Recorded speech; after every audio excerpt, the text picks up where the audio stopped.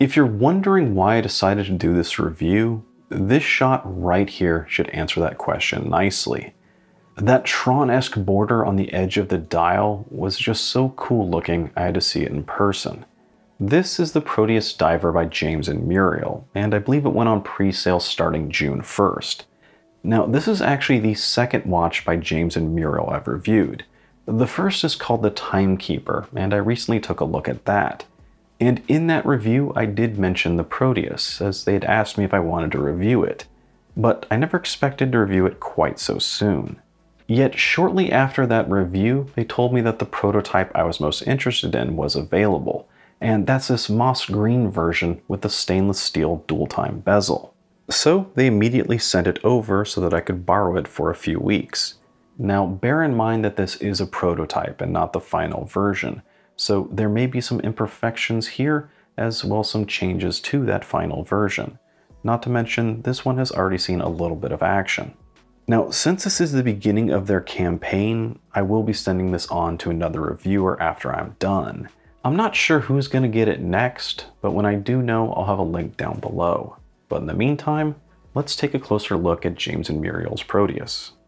The Proteus's case is 40mm without and 43mm with the crown. You're also looking at a lug-to-lug of 46, so overall it's a fairly moderate-sized case. It's also fairly thin at 12.3mm, and that's from the case back to the top of the domed sapphire with AR, which sticks out just enough to make the whole thing look like a little UFO, especially with that steel bezel. Now, other than that, you have your standard 20mm lug width and 200 meters of water resistance, which does include a signed screw-down crown at the 3.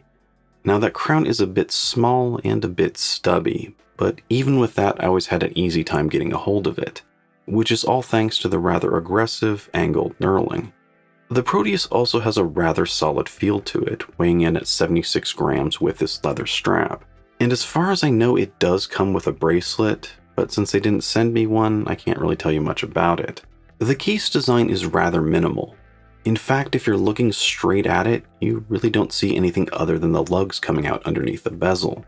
The finishing is decent. It has polished sides and a brushed top, which with that steel bezel looks pretty cool, as there's a slight contrast in the circular brushing on the bezel to the horizontal brushing on the case. Now, moving to the rear, we have a closed screw-down case back with a rather cool etched design on it, as well as all the usual pertinent information. Although I did notice a couple of really cool small touches back here. The design that separates out all that information is actually James and Muriel's logo. And just beyond that, you have 6 small brushed areas, which mirror the sunken white areas on the dial above it. Back to the front we have the bezel, and there are 2 options for the Proteus. A regular 60-minute unidirectional timing bezel, and this 12-hour bidirectional bezel in stainless. The action itself is great, and there's no real backplay here. Plus, I really do appreciate that they made this bidirectional, rather than just stick a stainless insert in the timing bezel.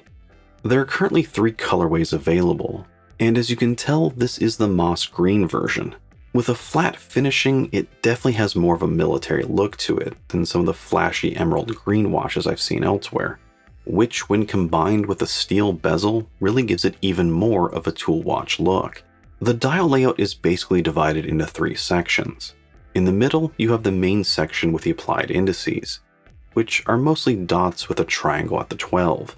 The indices are pretty tiny, and in some ways rather delicate looking, yet they do look well done in macro, with a very polished finish filled in with white loom paint. And I think that contrasts nicely with the flat green and brushed case, which really is something they do need to help them stand out. As I said, they are rather small. In the same section, you have the brand and logo at the top, as well as the model name and water resistance at the bottom, which are all printed on in a very fine text. So fine that it's actually pretty hard to read. And in this case, that's alright, as you don't really want it to distract from the design. Now personally, I would have liked it if the hands were a little wider, but the polished silver finish on them really helps them stand out against that green backdrop. Now the hands here do look a little rough in macro with a few scratch marks, as well as there are a few specks of dust on the dial. But as I said, remember this is a prototype, Moving beyond the indices, we have the second section, which is where that Tron loom comes from, as they're really cutouts for a sandwich or sunken section of loom, with the occasional small bridge that extends out from every other indicator. And moving just beyond that, we have a rather raised chapter ring in matching green with white minute indicators. The indicators are mostly dashes, except for longer bars at the 12, 3, 6, and 9. Now, the way the watch is designed is that the edge of that domed crystal sits right above that chapter ring. So there's always a bit of distortion going on here, and you never really see that chapter ring clearly. And at certain angles, that crystal even starts to distort the indices, although this is a bit of a rare occurrence. One other thing with the crystal is that it does make that raised chapter ring seem rather flat, but by doing so, it makes the dial seem larger than it is, and makes the hand seem smaller in proportion. So ideally, you could fix all of this by going to a flatter crystal and avoiding all that distortion, yet because of how thin the watch is, I'm not really sure they could do that without impacting the hands. So it's just something to think about here. Plus, the domed crystal isn't all bad. Not only does it look really good, but the slight distortion really adds to the loomed effect of that sunken section, distorting and expanding that glow just slightly as it moves around in the dark. As a whole, I do like the design. It's clean, very symmetrical, and flows together nicely. It's something that's a bit different, yet also very familiar, although I do have one issue with the design. And that's whenever I did look at the watch, I often found my eyes tended to wander more than usual. They tended to focus more on the bezel and the sunken areas, rather than centering in on the hands. And I think this is one design that could benefit from some additional element, one that could add a crosshair effect to it. At least for me, just to help bring focus to those hands. Anyway, let's move on to the loom, and you've already seen some shots of it, so you know how cool it is. But let's really put it to the test. Since I wasn't sure how this was going to perform, I included my two standards in it, and they're on either side of the screen. The Vostok for so-so, and the Seiko Turtle for good, as well as another diver with blue loom to compare. Now, as you can see, it does outlast the Vostok, which is good, but it does seem to fade out just before the Seiko Turtle. So as divers would go, I'd say the loom here is okay-ish. I've definitely seen worse, and I've definitely seen better. But personally, I would like to see it a little bit better here. Although I think it's worth noting that with this design, they are kind of at a disadvantage. Just with those small indices and narrow hands, you only have so much surface area to go around. But they do have that sunken loomed area, and I think that's something they should really capitalize on, just by going as crazy with it as they can. Now, as for the movement, we have Miyota 9039. Which is basically a non-date, slightly thinner Miyota 9015. Now, personally, I do like Miyota 9000 series movements. They're high beat and have hacking and hand winding, as well as about a 42-hour power reserve. So they're pretty much everything you want and decently priced compared to Sellita and Etta movements. However, there is a downside, and like the 8000 series movements, they're not bidirectional when it comes to winding. And they may be a little bit louder than you're used to. The rotor noise does bother some, but personally it never bothered me at all. I never even really notice it unless I'm holding it up to my ear. As I said earlier, the Proteus does come with a bracelet, but since they didn't send me one, I can't really comment on it. But I can say that the leather strap they did send me is pretty good. It doesn't quite match the case the watch comes in, but it's pretty close. It's a 20mm strap that then tapers as it goes down to the signed buckle, and it is quick release as an added bonus. The leather is thick, but still relatively flexible, and when you put it on the watch, as a complete package it's rather comfortable to wear.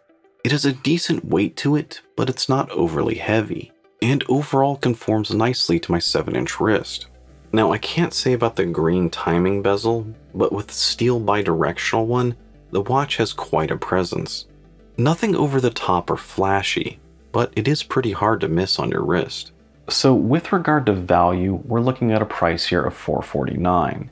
And dive watches with a Miyota 9000 series movement kind of run the gamut.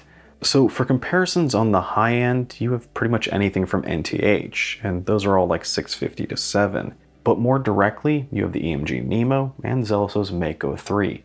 and they're right at the same price of $449.